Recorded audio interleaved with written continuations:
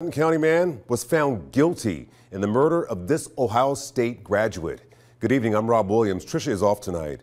Philip Haley shot and killed 23-year-old Zachary Parrott in December of 2021. Our Courtney King spoke with his parents in an interview you will see only right here on Fox 19 Now. She joins us live from Clinton County.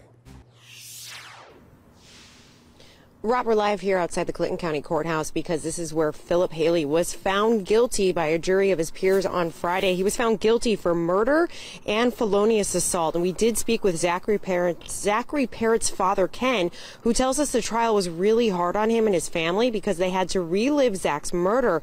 But he says the verdict and sentence gave him some peace. Most painful thing a person could experience is losing a child. For the past 13 months, Ken Parrott has been grieving the loss of his son, 23-year-old Zachary Parrott. He was very much a well-loved man, taken right in the beginning of his prime. The Clinton County Sheriff's Office says Zach was shot and killed here on the 6600 block of State Route 729 in SABINA in December of 2021.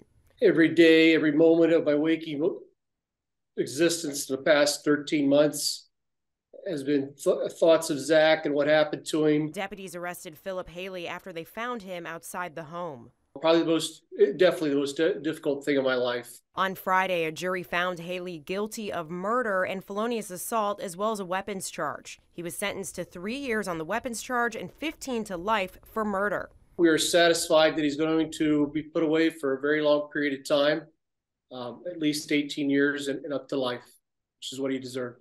Ken says Zach had recently graduated from Ohio State and was about to get engaged before he was killed. We're looking forward to having a future together, and that was all tragically taken away from us. The family is from the Bucyrus area, but Ken says Zach was working at an outlet mall in Clinton County while he was looking for his dream job.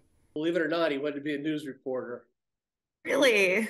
Do you think he would have been a good reporter? He'd have been a great reporter. Yeah. Very charismatic, very well spoken. Ken also tells us that they've started a scholarship fund in honor of Zach that will go towards someone in their community who wants to study agriculture at Ohio State. He says so far they've raised more than $30,000. We're live in Clinton County. Courtney King, Fox 19 Now. Whoever